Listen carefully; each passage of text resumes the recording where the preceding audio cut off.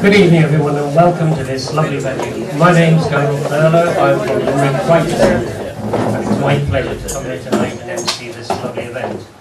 It's nice for us from the Writers Centre to venture out most of our book launches and we're approaching 50 now that take place in Limerick City and around Hunt Museum is a lovely venue, so is the Loch Bar, but this is a lovely venue too.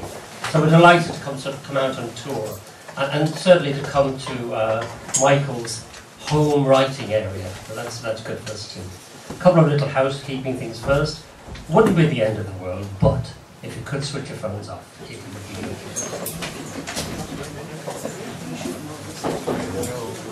I always think sometimes there's an awful fuss fade if somebody's phone goes off, but it happens. But if you can, it would. And a second piece of housekeeping, there's a camera over there which is videoing the event. So if you could help, not standing in front of it or walking through it. We're here tonight to launch this lovely book, and I'm sure we're going to have a nice evening. Michael has been very shrewd in asking someone of great note to launch the book for him, and David will be speaking later. But we're going to start, and he's not particularly well, he's got a bad leg, so he'll stagger up to the mic. The director of Limerick Writers Centre, Dominic Taylor.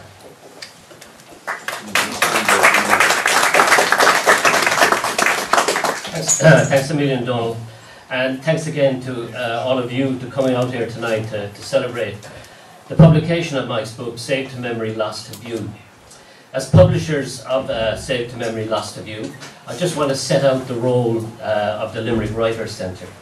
Since 2008, we've tried to bring ideas about books, literature and writing to as wide an audience as possible, and especially perhaps to people who do not feel very comfortable in traditional arts, literature, venues or settings. Elvira Lindu, the Spanish writer and journalist, writing about Frank McCourt a few days after his death in Spain's leading cultural newspaper El País, said that McCourt spent 3 decades inoculating young people with the sweet venom of literature. Now, such a poetic statement might well be the mission statement for the work of the Limerick Writers Centre. The book we are launching tonight is the 47th title the Limerick Writers Centre has published since 2008 under its community publishing initiative. Now, I'm sure a lot of you are aware that increasingly more these days, for writers to maintain the integrity of their work and to get their work published in book form is very difficult, especially with the large publishers who now control a significant amount of all books published in Europe and America. And as one of our own local poets, Kieran O'Driscoll, remarked recently on a radio programme, these publishers are not run by literary editors, but by marketing people. And basically, for them to publish a book, especially a new author, the book will have to conform to what they believe the market wants. At the Limerick Writers Centre, we share the belief that writing and publishing should be made both available and accessible to all. We try as much as possible to represent diverse voices and advocate for increased writing and publishing access to individuals and groups that have not typically had this access. Importantly also, we believe that the author should remain in control of their work, which means that they have a direct say in how the book is produced, where and how the books are ultimately sold and distributed. We believe that the labour that goes into writing the book should not be appropriated by publishers who then determine the use value of the fruits of that author's labour.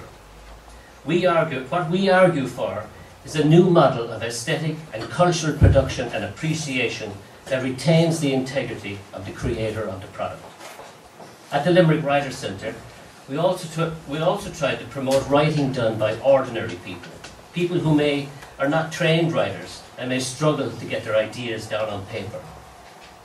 We value difference and welcome people who may lack confidence in themselves and their writing ability. Through our readings, workshops and writer groups, we encourage people to write and read their work to each other. In short, our aim is to spread a consciousness of literature, and we encourage everyone to engage actively within the literary community. Through public performances, we bring together groups of people who value literature, not just for its literary value, but who see its transformative power both for the individual and society. We believe that stories, poems, diaries, memoirs do, as Seamus Heaney suggests, function as bearers of value. We are also importantly dedicated to printing short-run, high-quality produced titles that are accessible to all. We actively encourage writers, from the serious career-minded to people who write for pleasure, healing, personal growth, insight, or just to inform. And over the years, we have produced a broad range of writing, including poetry, history, memoir, and general prose. Now, often a large proportion of a writer's experience of how they make sense of the world, whether through writing poetry or prose, can be lost to future generations. The Limerick Writers Centre are engaged in recording and preserving those written experiences in what we like to call an ark of culture. Similar to Noah's Ark, we wish to take on board literary artefacts which should be wide and inclusive of all types of writing. And like Noah's Ark, we would hope it can survive the flood of time that engulfs everybody and everything, and leaving a legacy to enrich future generations. We believe that this is not just a worthy aim, but also an essential one. Left to the vagaries of the modern day market, only what is deemed of literary value by a select few will be preserved for future ages. We take the view that by celebrating all writers equally, and if we have the sensitivity to perceive the value of diverse voices, it will enrich the entire community. Our hope is that by preserving the artefact, adding to the ark's precious content, we can also preserve the spirit that sparked its creation, or at least create a curiosity by future generations about their past, which may, in time, rekindle that spark and, like the rainbow, signify a new beginning. So to finish, on two counts, I'm delighted to see so many of you here tonight to support Mike's book. Firstly, it's great that Mike's work now takes its place in that ark of culture, and Mike will bring a positive awareness of his locale to a new audience. Secondly, it is through the sale of books like Mike's that we can continue to reinvest and publish new writers. So when you buy Mike's book, you're not only supporting him, but other local writers also. So to conclude, I'd like to thank a number of people who helped to make this occasion a success. I'd like to thank Quay Arts and to Ruth, especially Ruth Durack, for her design of the cover, and to David Rice, who was going to officially launch the book in a few minutes, and to my own colleagues at the Limerick Writers Centre, Donal Ryan, Pat McMahon, Jim Burke, Marion Cody, and to Lot Bender for her work in designing the book. Thank you very much.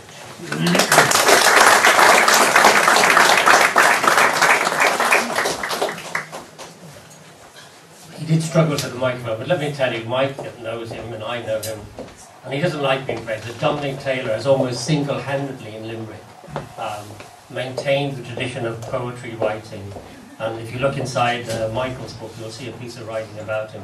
And it doesn't matter where it's open, poetry evenings On the Nail or readings in the Hunt Museum.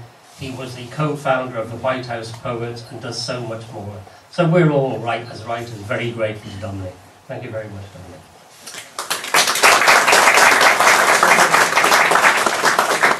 And now we come to introduce David Rice, who's going to launch the book.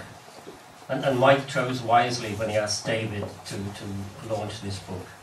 David is a writer of some repute, many of you will know him, but just looking at his CV, it's so impressive and interesting. In the 1970s, he was an editor and Sigmund Delta Chi award-winning syndicated columnist in the United States, who returned to Ireland in 1980 to head the prestigious Rathmines School of Journalism. In 1989, amazingly and interestingly, he was invited to Beijing to train journalists on behalf of the Chinese government news agency and to work as an editor with China Features. He was in Beijing during the massacre at Tiananmen Square. And this led to two books, Dragon's Blood and the novel Song of Tiananmen Square, which was read for a full week on RTE radio. His books have been published in Britain, Ireland, Germany, Italy, and the United States. And David's #1 best-selling book, Shattered Vows, led to the groundbreaking Channel 4 documentary, Priests of Passion.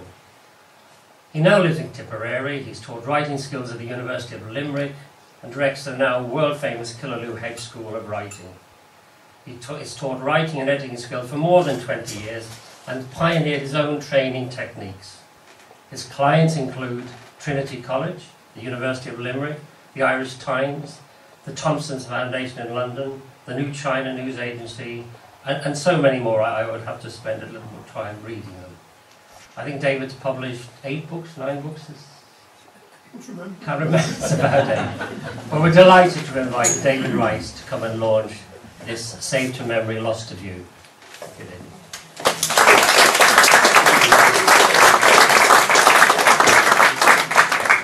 And if you believe the half of that, don't. Anyway, thank you very much. Okay. First of all, I just wanted to say, from what Donal has said now, it has been all over the world, and I'm convinced after that that the most beautiful place in the world is Ireland. And the most beautiful part of Ireland, and I'm quite serious in this, is this region, the Killaloe area. Therefore, we live in the most beautiful place in the world. We don't have Alps, we don't need them. Now, the thing is this, this book, Saved to Memory, Lost to View, is one of the best introductions to this beautiful area. And as I read it, as a blow-in, well, 20 years ago, that's a blow-in, I mean, I learned so much about Birdhill, all the different regions, and I feel now when I'm driving around, wow, now I know what that was a creamery and all the different things. So it has educated me. What it has done is, for all of us, or will do for those who get it, and I hope you all will, it will tell you about everything to do with this area through the eyes of a very, very astute observer. It will tell you the story of the region, the history of farming in this region. It will tell you about the creameries and the milk farming. It will tell you about the development, good and bad, from Kilmastonagh Bridge to M7, which should not be as much as named among us. Yet, anyway, and it tells you about the education that the young people in this area went through.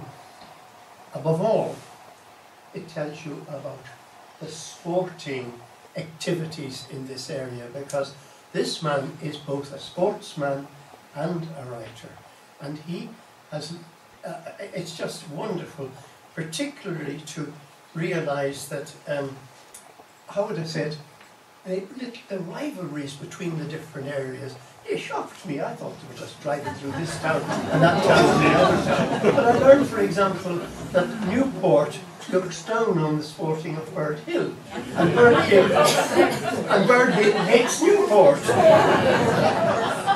And the Scariff is regarded as the Boondocks.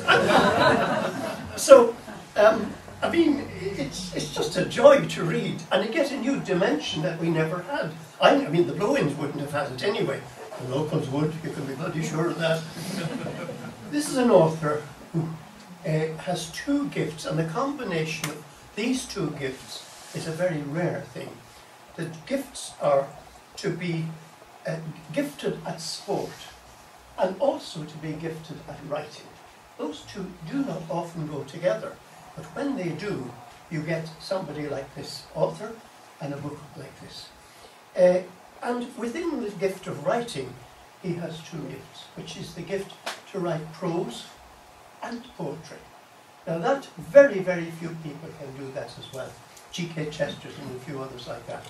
And I can tell you, I know that very few can do it, because having written prose all my life, I tried my hand at poetry.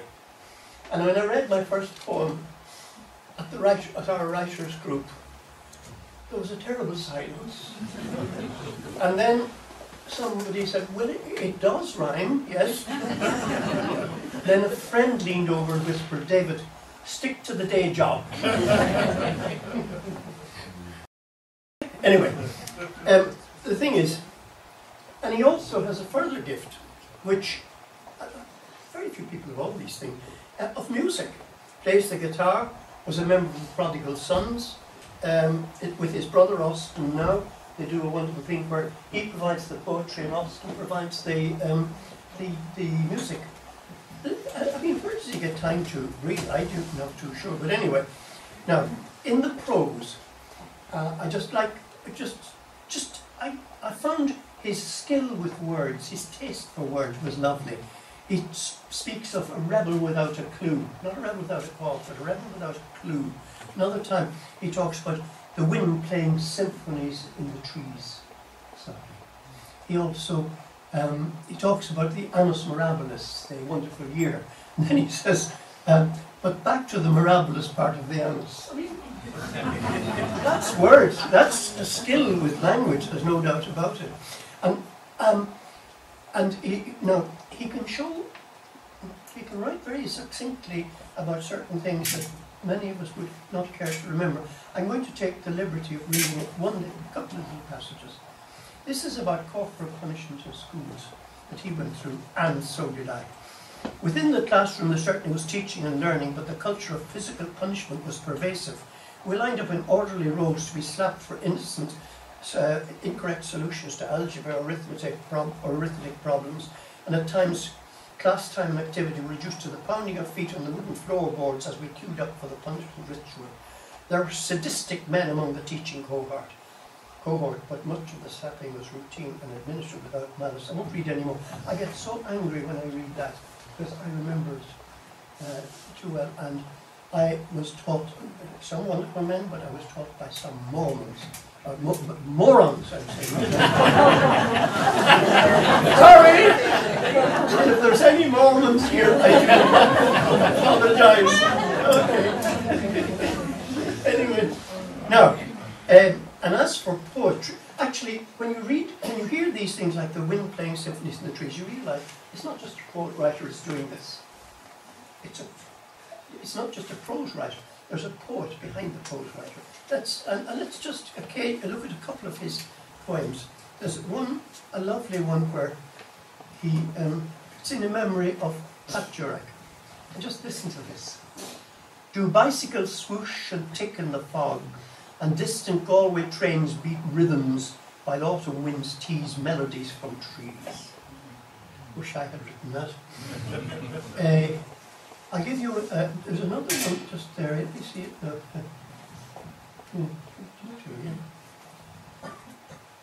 This is, this is just the beauty of, how would I explain this now for a minute?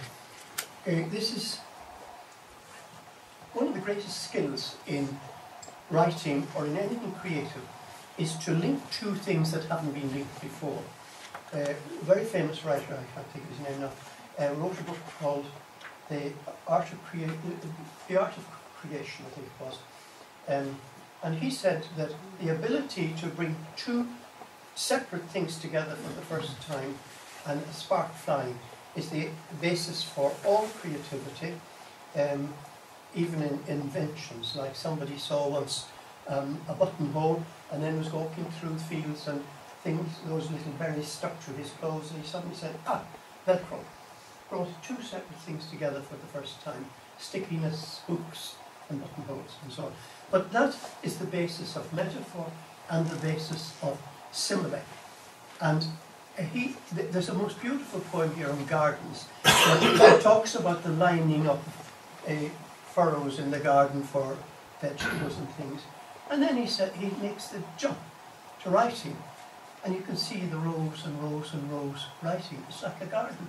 Placid-fingered now at a desktop by the kitchen window, July afternoon, I wrestle with phrases, sentences, words, striving for rhythm, nurturing images, weeding out cliches, latitudes, banalities, typewriting orderly rows of verse.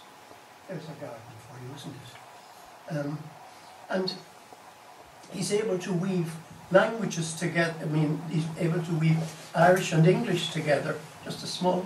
We, the young gulls, stranded beyond the pale, gone searching no Gaelia, wishing we didn't have to stay. How can he move so smoothly from one language to another? No smoking, no messing. This is about Killaloe Irish College. No smoking, no messing. Lights out at 10:30. No word of English under pain of expulsion. ní náid do bhéile é seo, curtailments, restrictions, detentions in Sing Sing. Finally, all emotion is in this book. There's sadness, 23, wherever that is, 23. And I think this is, he's got sadness, anger, and love all between these pages. 23, here we are.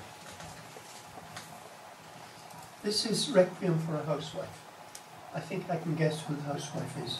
The warmth that met you at her kitchen door came partly from the Stanley No. 8. The scones she baked were worthy to share plates with bread of heaven. It's a lot more. But the last bit is a prayer. Mary Immaculate, housewife of paradise, put all your grace and know-how to the test. Pot roast on, season and flavour well. Serve a table fit to win a prize, that she who knew the way to treat a guest may sit at ease at last and have her fill. Beautiful. Anger. Let's have anger. And I'm nearly finished, by the way. And wait till you hear. When the yellow earth movers of the National Roads Authority subsided in the Hades of Annaholt's bottomless pond, the apparatus of the M7 motorway reaped a merciless revenge on Garden Hill, Knockhan, Coolin and Banyard. There's anger for you. And finally, love. Let's see if I can find love. 75. These things keep falling out of me. 75. Yeah.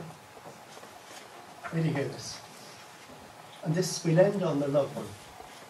And there would be, it's about a poem about assassins. And there would be more assassins and near assassins and would-be assassins in Memphis and Cairo and Rome and everywhere, all with their sights on bigger fish than me, until a slight assassin in a mini-skirt, killer smile and waves in her hair, shot an arrow from a Ferris wheel at a carnival in Tipperary, bullseye, straight through my unsuspecting heart.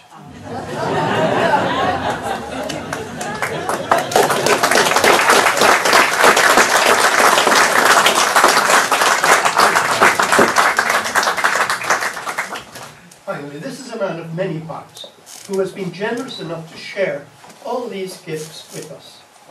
Prose, poetry, song and sport. But the greatest gift so far is saved to memory, lost to view, and I have great pleasure in launching it.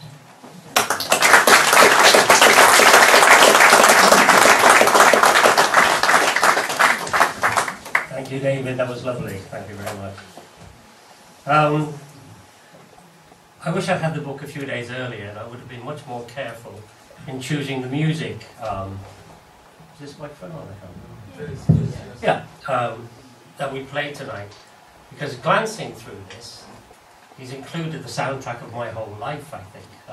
And when you get the book and you read, and the beat goes on, one of the poems, or you read the prose, Sweets to the Sweets, where it includes those of us who are old enough to remember the battle, whether you were with Cliff Richard or whether you were with Elvis Presley and so on. And I thought I'd just take the presumption of reading one of the poems.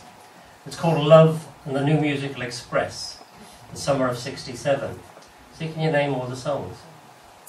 The Happening, the day I met Maureen, her face a whiter shade of pale against the Waterloo sunset. Let's go to San Francisco, I suggested. You only live twice. All you need is love, she sighed.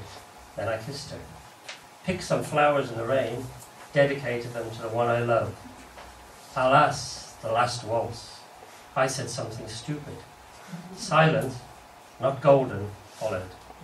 There goes my everything. I'll never fall in love again. That was before I met Quay Arts on the platform at Finchley Central. Hi-ho, silver lining. Now even the bad times are good. All I need to tell you about this writing and this man is written by Donal Ryan on the back of the book. It's been a lovely experience reading Michael's memoir and the poetry that lines its paths. It's a wonderfully written book, full of humour, warmth, passion and obvious love for family, music, sport, language and literature. I wasn't a model pupil, but I'm reminded again how lucky I was with the teachers I had in Nina CBS. Michael Durack.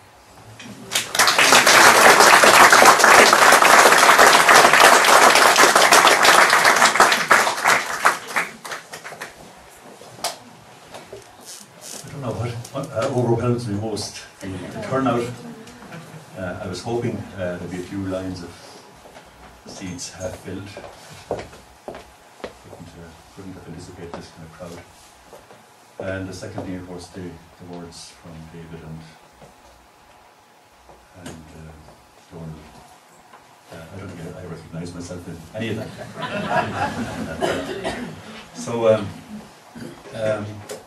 I'm thrilled anyway that the attendance here, represents a big chunk of my life, I suppose. Neighbours and cousins from Birdhill, and of course some of the central characters in the whole drama, my life. And brother Eamon over there.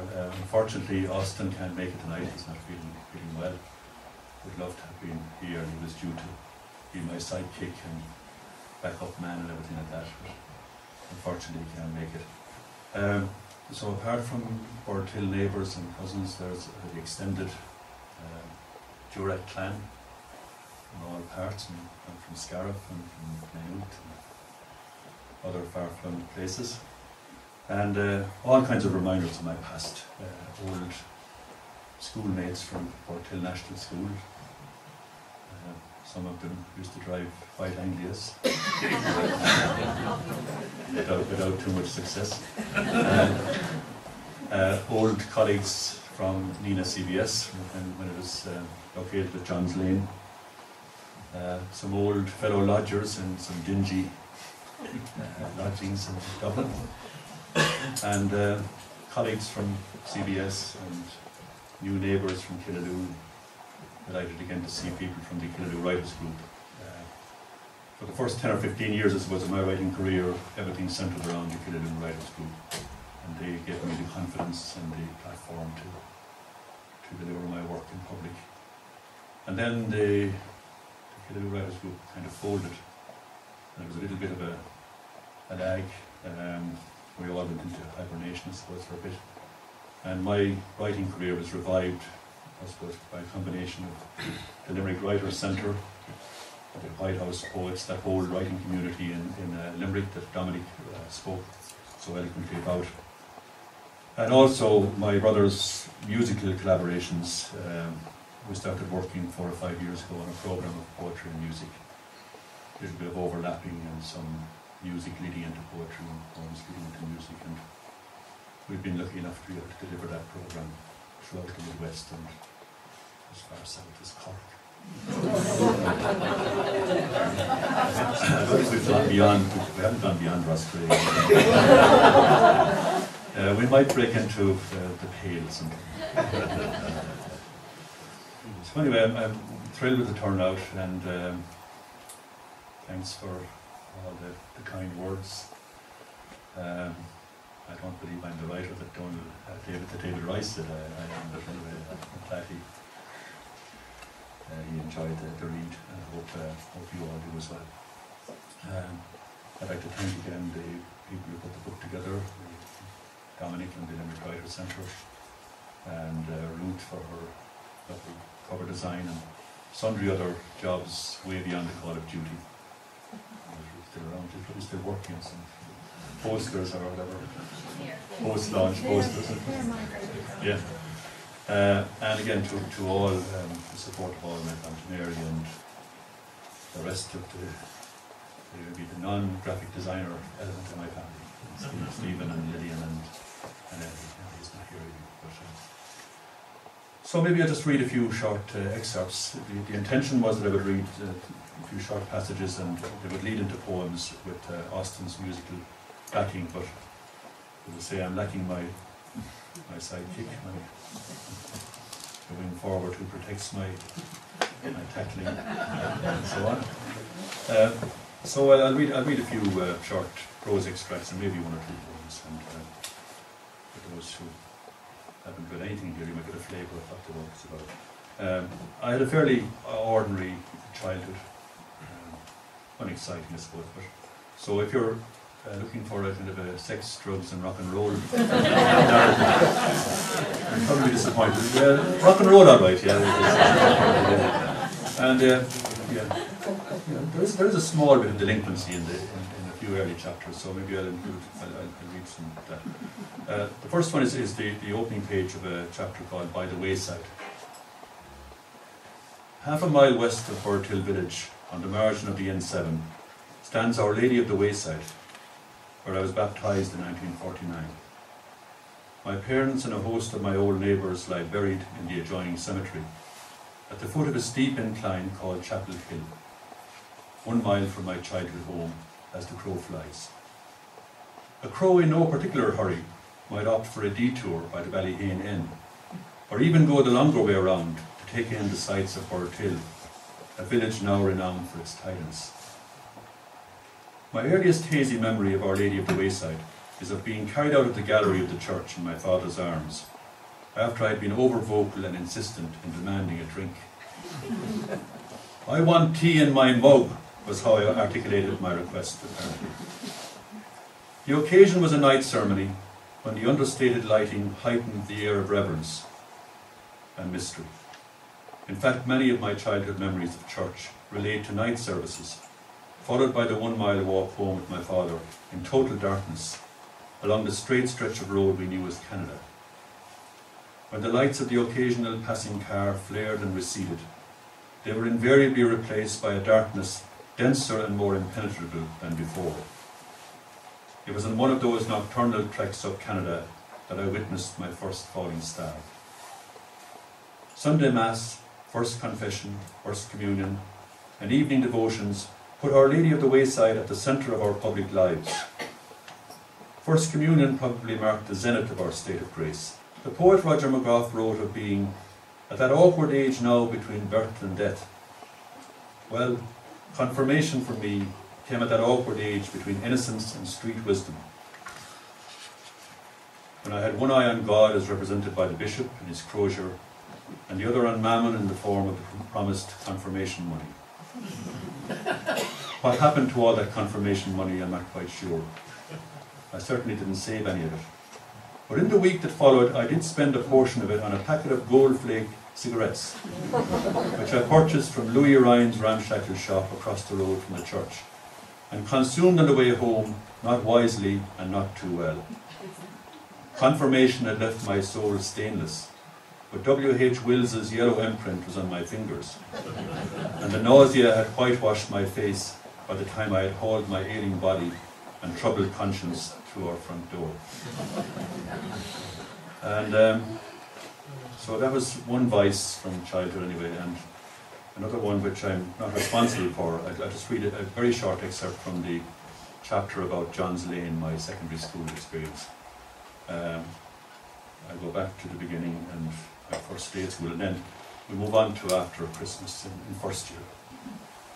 It must have been after Christmas when we prepared for the competitive hurling season. This meant the Rice Cup, an under-14 championship for Christian Brother schools. Most of the squad was drawn from the first year group, but it also included a few big 6th class boys from the primary school. And that school also furnished us with the team manager and coach, a little brother from Belfast. Maybe there was method in his apparent madness, and he certainly did think outside the box, as the current cliché goes. I had never previously played as a defender, but he installed me in the full-back position. And on my left he placed Noel Shore, the most skillful and accurate forward in the team. We suffered a few heavy defeats in warm-up matches, and one of them was on the blessed sod of Thurles Sports Field, now Semple Stadium, before tackling Roscrea CBS in the Rice Cup proper. The game was played on neutral ground in Moneygall, and apart from the result, I have two good reasons for remembering the occasion. In the first test of my full-back skills, I challenged the full forward to a low incoming ball, but he got there first, turned and struck. I was within a few feet of his hurley when the ball left it, ricocheted off my cheek and sailed over the bar some 20 yards behind me. There was discomfort, but I played on. Half-time found us well in arrears, and we gathered for the pep talk. Then our coach did something interesting. He produced a handful of pills, gave us one each, and instructed us to take them. It would make us feel better, he said, and it certainly did. I still don't know what was in those pills. We didn't win the match, but I played the second half absolutely without fear. As for the risk of injury, I could have turned the other cheek, expected another slitter, and felt nothing. And so, a quarter of a century before Ben Johnson and the Seoul Olympics, I was a 13-year-old consumer of performance-enhancing drugs, with only the loss in the first round of the Rice Cup to show for it.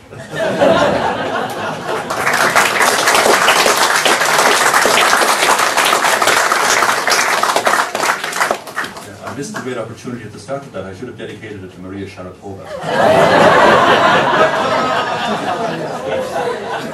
Or Lance Armstrong.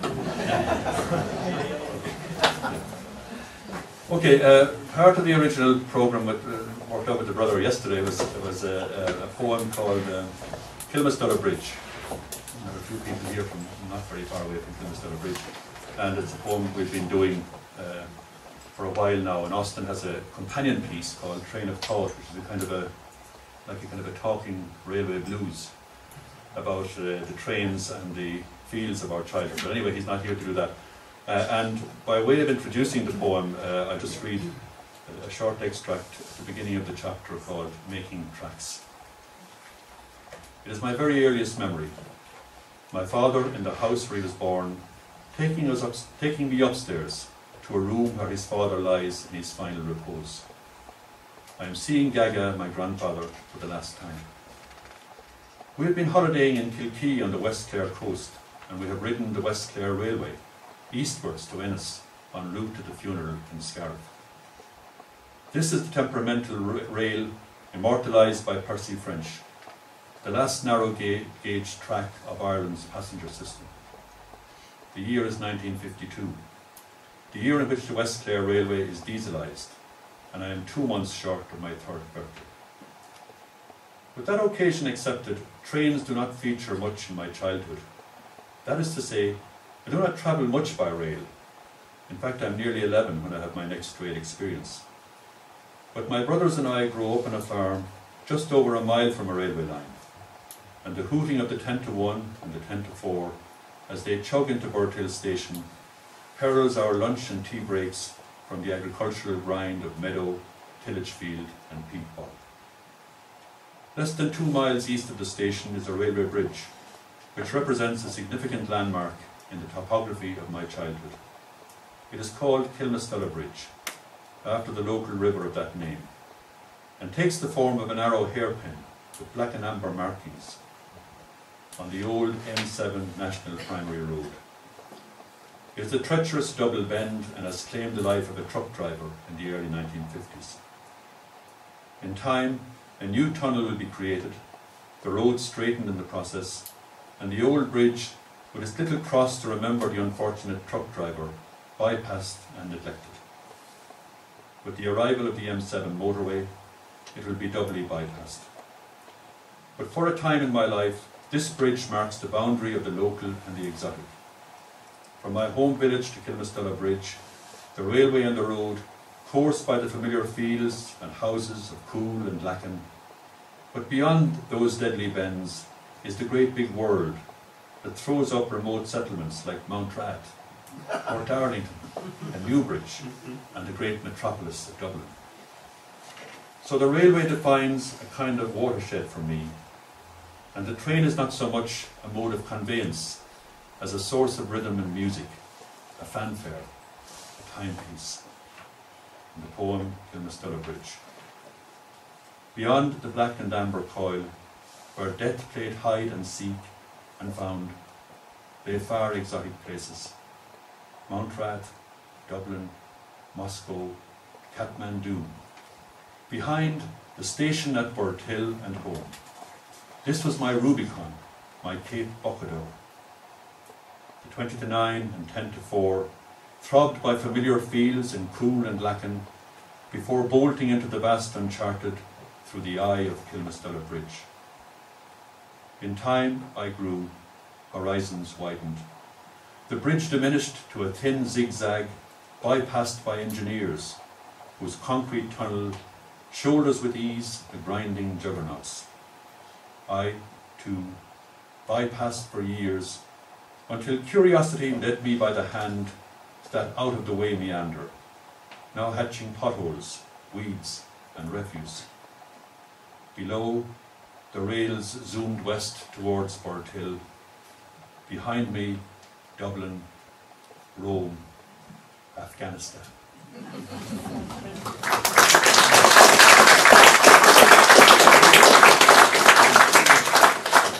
I was saying my welcome, one more piece, so I'm going there. Yeah, I think David or Donal referred to the chapter "Sweets to the Sweet," and there's a lot of music in my life anyway, a lot of music in my childhood, and there are lots of musical references in the book.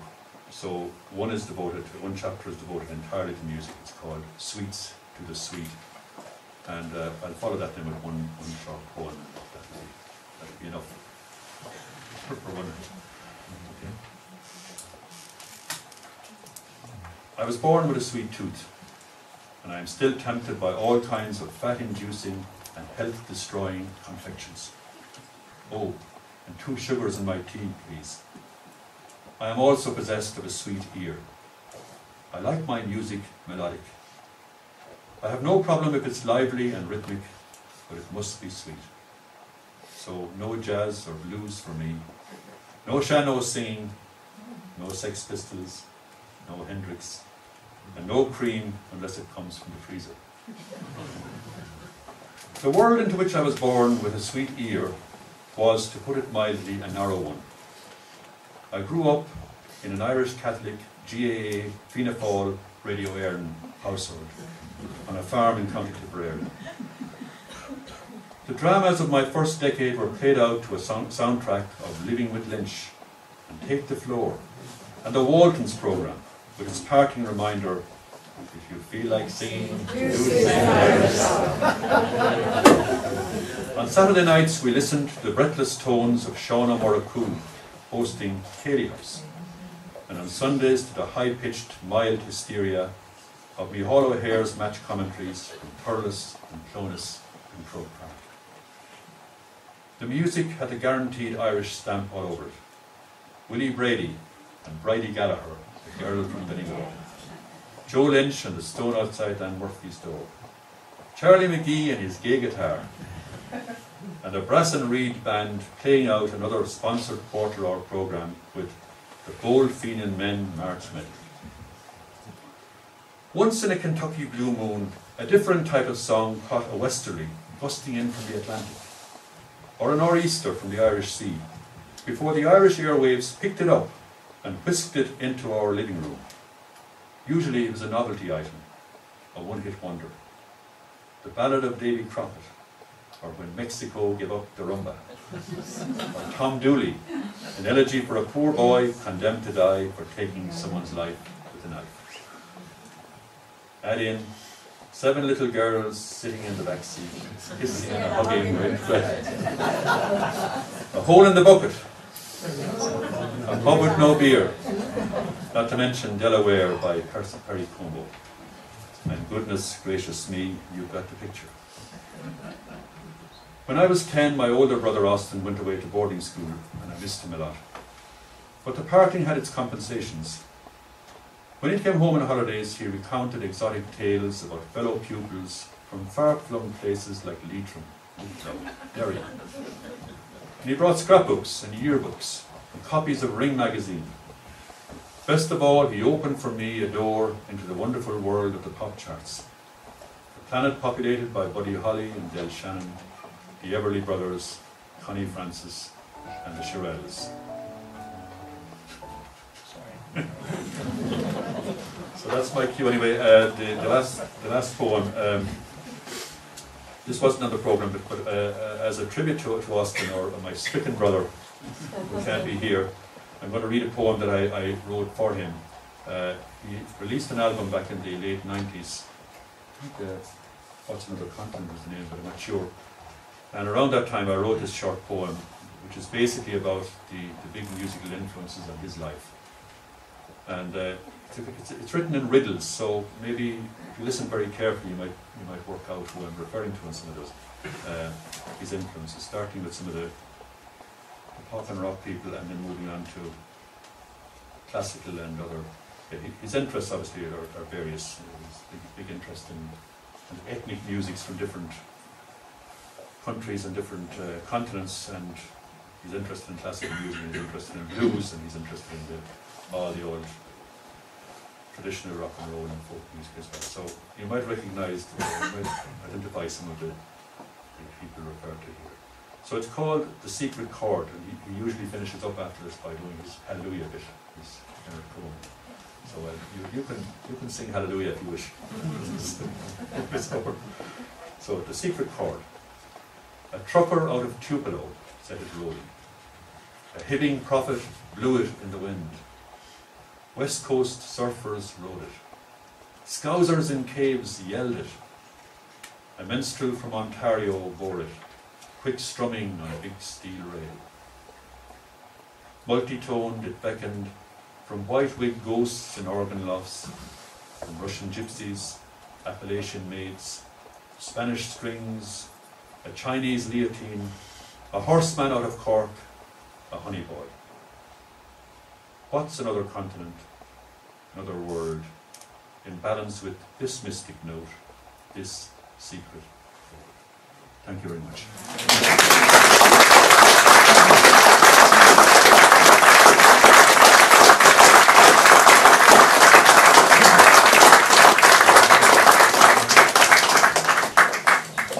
Thank you very much, Michael. That was wonderful. And while I was sitting there, I read some more music ones, Transistor Days and so on. I'm sure many of us sitting here will recognise 99% of the tunes there. It's great stuff. Just to say, we've recorded this evening, and Dominic and I do a radio program called Between the Pages on LCCR Radio. And this will be broadcast eventually, or you can find it on the internet on lccr.ie.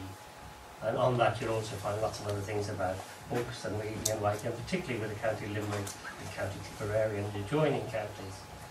We try and keep it local. Donal Ryan's been on with us quite a few times. All that's left for me to say is thank you for welcoming us to this lovely venue. Thank you for turning out for Michael's launch. Thank you to David for a wonderful introduction. And enjoy the evening and safe journey home. Thank you.